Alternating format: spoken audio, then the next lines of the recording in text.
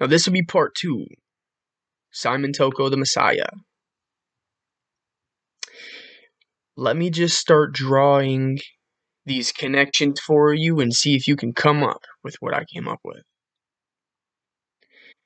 Simaon Toko, said to be the Black Jesus because he's healing people, making the blind to see, making the deaf to hear. He was resurrected himself. He prayed to Tata nZambi, Yama Zulu, which means Father God in heaven, in Kikongo. When he did that, he was resurrected. They call the Most High Tata nZambi. His name is nSiemi. Now, fast forward.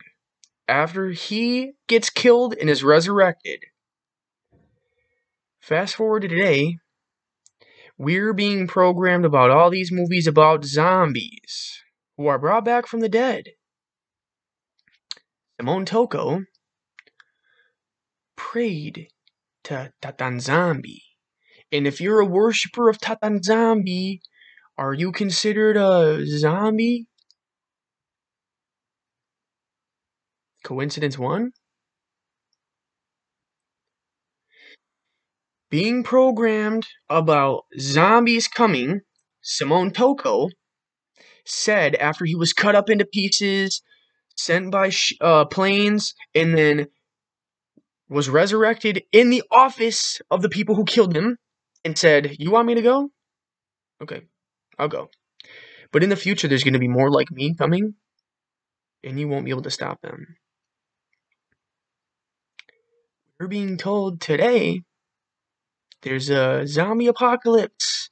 There's going to be a zombie apocalypse. Coincidence number 2?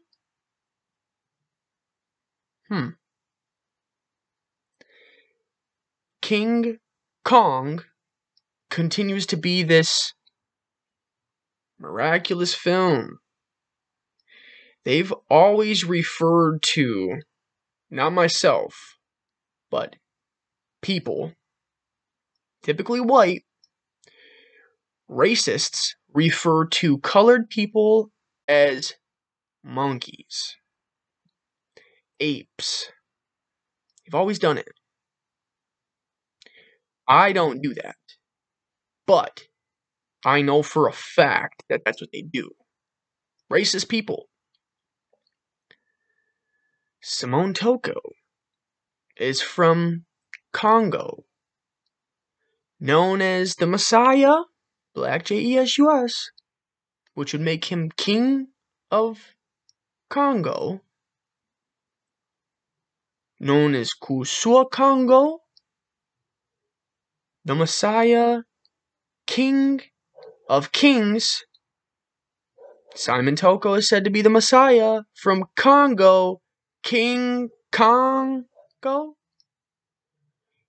Is it just a mockery of the Messiah who already came, known as Simaon Toko? Now, when you start speaking any kind of hate toward anybody in the world who's doing things against the commandments, like homosexuals, when you start exposing people for their lies, you're known as an anti-Semite. Simaon Toko says that the creator's name is nSiemi, or nSiemi. You're an anti-Semite when you start speaking hate against homosexuality? It's backwards, where you would actually be a follower of Semi, Tata nSiemi, if you're keeping his commandments and judging people who would be a homosexual and going, look, you're not supposed to be doing that, because you won't inherit the kingdom of heaven if you do that, according to 1 Corinthians 6:9. But then if I speak out against homosexuality, I'm now known as an anti-Semite? Coincidence number 3? Or would that be Four. Four. Four coincidences. They're not coincidences. This is all, like I said, you then start drawing the picture, and when you connect these dots, this all matches up. As I said, Simaon Toko, Isaiah 53, verses 1 through 4. No form or comeliness, no beauty that we should desire him. Simaon Toko had no beauty. Had no beauty. Had leprosy when he was a kid and had marks all over his face. Not beautiful. He fits the description in Isaiah 53, verses 1 through 3 about the man to come. John 5:43, the Messiah says, I come in my Father's name and you receive me not. Another will come in his own name and him you will receive. If nSiemi or nSiemi is the actual name of the creator, Simaon Toko, Simon, Simeon, and Simone all come in root of Semi. Coincidence number 2. Simaon Toko is not white. He was a colored man from Congo, which would fit the description of the Messiah in Revelation 1, verse 15. His feet were fine like brass, as if refined in a furnace. The second coming of the Messiah has happened. We are in the end times because Simaon Toko preached his message for 33 years. And do you know what sign he held up when he came back to Congo when they were getting their independence back? He was the first one to do like this. Now look at all the Satanists and all the celebrities and all the people who are doing things they shouldn't be doing. They're mocking him because they're all doing like that. Simaon Toko is the Messiah who comes in the name of Tata nSiemi or Father nSiemi. If you don't believe me, you have to explain all this. And you either now face the fact and start doing some research, or continue to live under what I was living under, YAHWEH, who I thought was YAHUAH. No, that's the deity of Israel, only as old as 1947 and 48. Israel, broken down, is Rael. Ra is the Egyptian sun deity, the hidden one. YAHWEH is the deity of Israel, and he goes by El.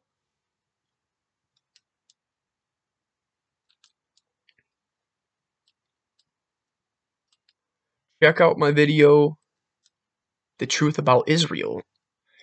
And now you have to try to either continue to live this, because look, I called on that name too. I thought that was the truth. But there are so many layers of lies that once you get to the bottom, you start dishing it out to people. Well, by the grace of Tata nZambi, Yama Zulu, my eyes were opened about the truth of YAH. Now, as I said in my video, check it out, The Truth About Israel.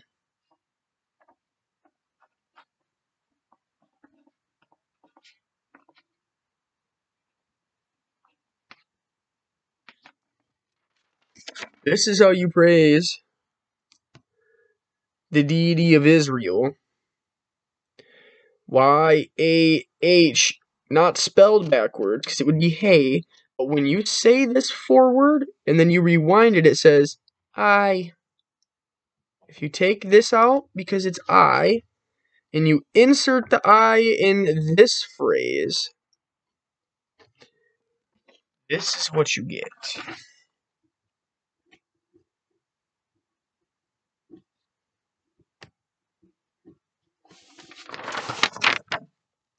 Again, when you have this, because this is how you praise the Most High, according to Israel. YAH said backward, not spelled backward, but said backward is I, which is I of HORUS, the I of RA, the I of LUCIFER, the all-seeing eye is represented of the devil. That's a representation. Is RAEL? Because YAHWEH is known as L. This is how you praise the deity of Israel. ISRAEL is RAEL. EL is YAH. When you say this backwards, I is how you say it. Forward it's YAH. Backward, not spelled, but said. I. That would take this YAH out. And then if you insert this I into this phrase and scramble it around, you get EL is RAEL?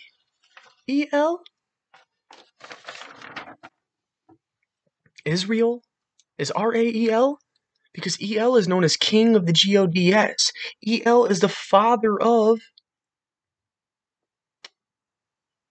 BAAL, said to be the Father resurrected in the Son. EL is represented in a symbol, a bull. Can't make this one up. You can't make it up. Check out my video, The Truth About Israel.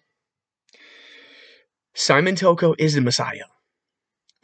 The creator of heaven and earth and the waters and all the hosts of them is not YAH. It's not YHWH. It's not YAHWEH. It's not YAHUAH. That is all the hidden one, RA. The true creator's name? nSiemi. Tata means father in Kikongo. nSiemi is what they call him. And Simaon Toko, it's all the same. Rooted is Semi. He matches the description perfectly in Isaiah 53 verses 1 through 3. He matches the description perfectly in Revelation 1:15. Simaon Toko matches the description in John 5:43 of coming in the Father's name if the Father's name is nSiemi. Simaon Toko did everything the Messiah did. Healed people, made the blind able to see, made the deaf able to hear, resurrected himself. He didn't resurrect himself. The Tata nSiemi resurrected him. He said, there's going to be more like me coming, and you won't be able to stop him. He brought himself back to life, and he worshipped Tata nZambi. Now, those brought back from the dead are called zombie. There's going to be a zombie apocalypse. Come on. Can you see? Do you see? All praise, glory, honor, credit, and apologies. Sincere apologies to the creator, Tata nSiemi. Tata nZambi Yama Zulu. That's Father God of the heavens. In Kikongo, Tata nZambi Yama Zulu. Tata nZambi. It's like this.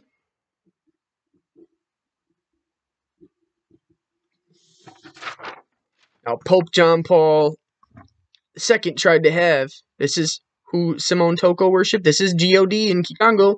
And when Simaon Toko, when he was killed and brought back,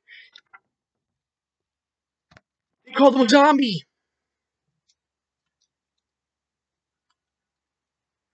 He's the Messiah, King of Kings, King of Congo, King Kong.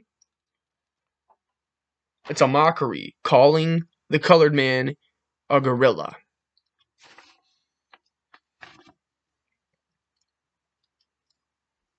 Pope John Paul II wanted to have him killed.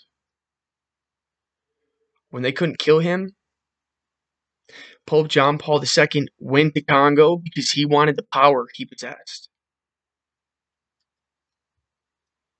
Pope John Paul II came out in a speech and said, Kusua Congo, or the King of Congo, the creator of Congo, the creator is black, he said. Which I won't call them that no more. I wouldn't call them that if I were you. They're not. They're Bantu, son of man. They're the original Hebrew Israelites. They're the Habiru Isolele. Hebrews are Edomite liars. Jews. Revelation 3:9 says, those that call themselves Jews but are not are liars. They are of the synagogue of Satan. If the synagogue of Satan are Jews, Jews worship YAHWEH. Is YAHWEH another name for Satan? Because YAHWEH is the deity of Israel. Is R-A-E-L? Ra is the Egyptian sun. Father of all creation. King of the GODS. Well, L is YAHWEH. El Elyon, El Shaddai. Come on. All this information has been provided by the Mwanda Valila, which is the Holy Spirit in Kikongo. Tata nZambi Yama Zulu opened my eyes. It's time to turn back to him. It's time to start following commandments. And one more thing that I recognized. I was growing my beard out. Now, the commandments are, if you look at Simaon Toko shaved his beard. Simaon Toko shaved his hair. He is the Messiah. He is the Messiah. If you don't believe that, I can't help you. All I can do is provide this information and try to correct those who have seen my videos because I thought I knew the truth. Well, I was lied to, just like we've all been lied to about everything, pretty much. And so my eyes have been opened. And I apologize sincerely to my followers, the 12 subscribers that I have. But whoever watches this video, I apologize because I was praying to this name. And I felt disgusted with myself in a pit in my stomach when this information has been provided to me by the Mwanda Valila. Because Tata nZambi Yama Zulu is creating an awakening, and he's pulling his people out, and he's opening their eyes. And it's time to repent and follow the commandments. Now, when you follow the commandments like Leviticus 19:27, do not mar the edges of your beard or shave the edges of your beard. Do not shave around the temples. Do not shave the hair on your temples. Israelites, Jews, in 1946, Israel was Palestine. Palestine is Arabs. Arabs don't, Deuteronomy 14:1, don't shave between your eyes. If you look at my other videos, I look like an Arab. I'll say it. Now, I'll follow the commandments. But if the Messiah is the example we're supposed to live by, if you look at Simaon Toko, he is the Messiah. Fits the descriptions in 3 different verses in Scripture. He also did everything the Messiah did. He is the Messiah. Comes in the name of the Father. Tata nSiemi. Simeon, Toko. Semi it's the root. Simone, or Simeon, Simeon, all comes from the root seed. Toko comes from the root seed. Bantu is the son of man. They're the seed. It's time to repent. It's time to stop doing things that are wicked in this world because we are in the end times, because the second coming of the Messiah is Revelation 12:9. Revelation 13, about 16 through 19 is where we are now. The Messiah came back already. His name is Simaon Toko. He didn't pray to YAH. He didn't pray to YAHWEH. He didn't pray to J Suspect. He didn't pray to DOD and LORD. He prayed to Tata nZambi. He was brought back. This is why they're programming us going, look, they're zombies who are brought back from the dead. Simaon said there's going to be more like me in the future coming, and you won't be able to stop them.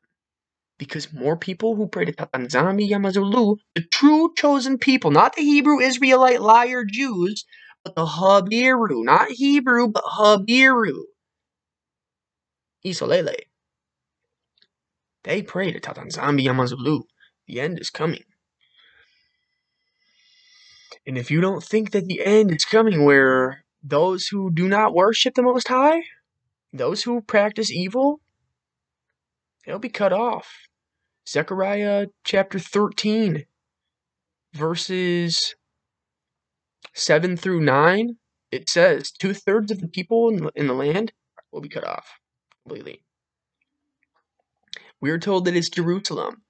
In Revelation 21, it gives a description of 1,400 miles in a square will be where the new promised land is established. 1,400 miles in a square can't fit in Israel, Jerusalem. It can't fit in there. It can only fit in one place. Africa. Congo. It's time to wake up. It's time to go home. We're in the end days. We need to expose this, expose the lies. I feel ashamed for all these prayers and all these times, and whoever's seen my videos, please understand. I am not trying to misdirect you. I have been led to truth. And now I'm trying to help people understand just another layer of the lies. Because we're up against who? The deceiver. Master deceiver, Satan. He is a liar. He's lied to us again. And they changed the scriptures to redirect us and reroute us to worship a different one. Now, the scriptures are true. When they're not mentioning names, they are true. They've taken the names of places and they've redirected us to think that it's over here in Israel, the ancient Israel, the Israelites. There's another thing right there. Elites is in there. It's either the Israelites, which the lights, the shining ones, or it's the Israelites. ISHTAR/RA elites.